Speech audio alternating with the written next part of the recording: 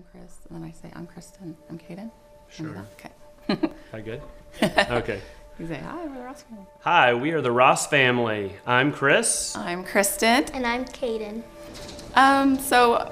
When we were dating and we were discussing our future and how that looked, church was always on the forefront, always wanting to make sure that we raised our family, kids in church, and Chris grew up in church, and that was really important to him, and so it was important to me. And when we were looking for churches and we just, kept going back to Northview and it started feeling like home, I remember one day after going for a couple of months, I was like, I think we're joining now, right? Like, we just keep going back. And he's like, I guess we are. And so it just kind of happened organically, so.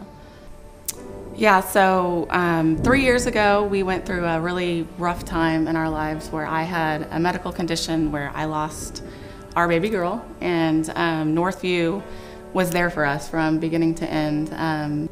Probably the memorial service we had for our daughter, and I had said I just wanted it to be family and our close friends and very small, but I remember seeing a lot of the church congregation coming in there to support us, and just our pastor, they talk about a pastor being there for you during those rough times, but he was definitely there. He was there through thick and thin, texting, calling, making sure we were okay, visiting, and he put together the whole memorial service for us, and I think that was probably the most pivotal time in our life where we were like, man, this is home, this is where we want to be, so. And, we didn't, again, growing up in church, I didn't know, after she was born, what do we do? Being a Baptist, we, had the option to cremate or the option to, bury. We didn't know.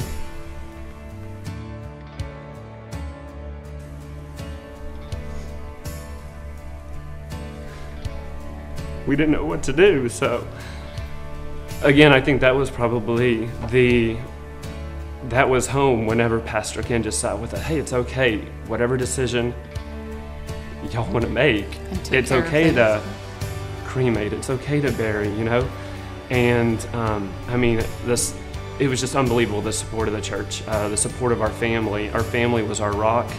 The family of the church, our family that we have, our neighbors,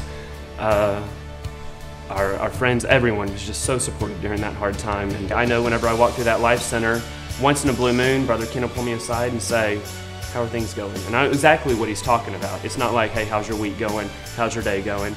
It's from where he was with us as a family member going through what we did.